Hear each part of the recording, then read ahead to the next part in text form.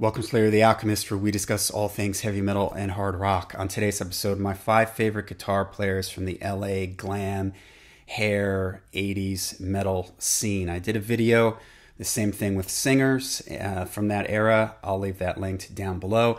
And the criteria for me here is the same. The guitar players have to have established themselves in the 80s. They have to have some connection to the LA glam scene. They have to have part of that sound. So for instance, I'm not going to include Vivian Campbell. He has no connection really to the whole LA scene. Dio doesn't sound like that. Not going to include Eddie Van Halen. Van Halen started in the late 70s, so they sort of predate all this stuff. I'm not going to include Randy Rhoads, even though he's an LA guy.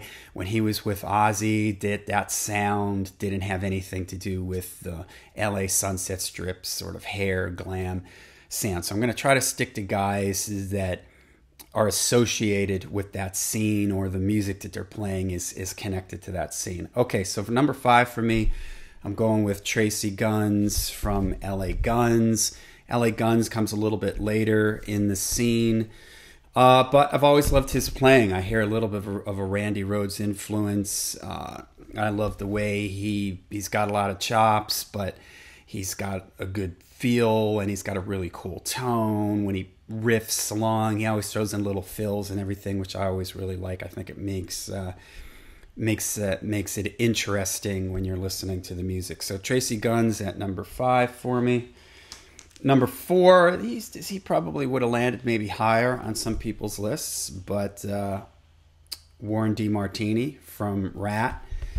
Love the guitar duo of Robin Crosby and Warren. I always thought Warren, great melodic player.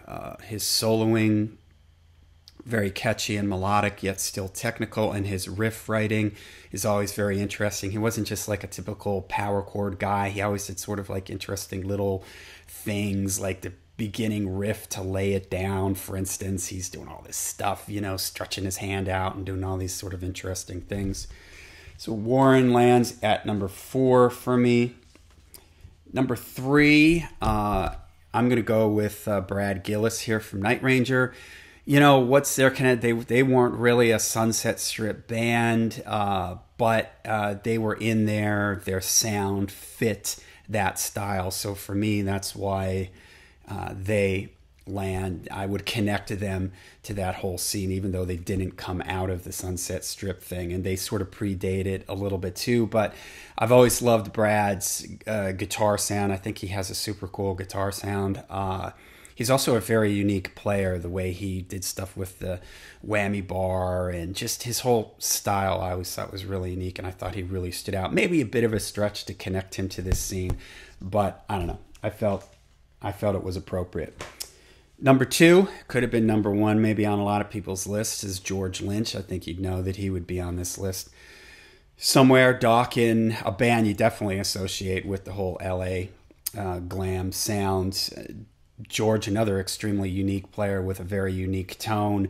Another guy who does interesting things with his riff playing, his lead playing, tons of chops. He's a guy, too, that I always like the fact that he sort of broke out of the traditional, most guitar players play like blues scales and pentatonic scales. And although he does that, he does a lot of different chromatic and twists those riffs around and kind of really makes him his own. And he just has a really, really unique voice. One of the more technical, chopsy players from this era. So George Lynch at number 2 for me. It's number 1 for me, maybe a bit of a stretch, but I put him on this list because I really feel like this album has that sound. I mentioned earlier that I wouldn't include Randy on this because I didn't feel like Blizzard and Diary have any sonic connection to the glam scene. But I do feel like this album does have an LA Sunset Strip sound, and Jake was from that scene. He played in an early incarnation of Rat.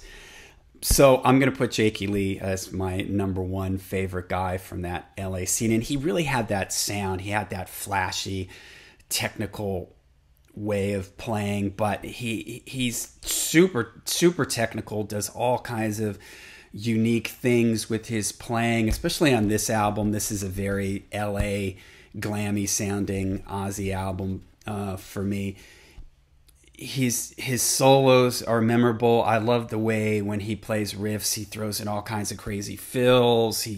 He does all kind of noises and tapping and he does like all the stuff, and he sort of throws it all in there, and it still sounds like him. He still has this unique voice. So again, maybe a stretch to put him on this, but I think that this album, because of this, I wouldn't put Bark at the Moon, for instance. If the only album Jake had done with Ozzy was Bark at the Moon, I wouldn't have put him on the list then, because I don't think sonically that sounds like a glam album. But this has a lot of elements to it. I mean, Killer of Giants, Lightning Strikes, Secret Loser, Never Know Why, Shot in the Dark, all great songs with cool, unique riffing and just fantastic soloing. So Jakey Lee, my number one. All right, let me know what you think of my selections. Let me know who some of your favorite guitar players from the LA glam hair scene are. Let me know down below. Till we see you again, make sure you rock hard, hard free.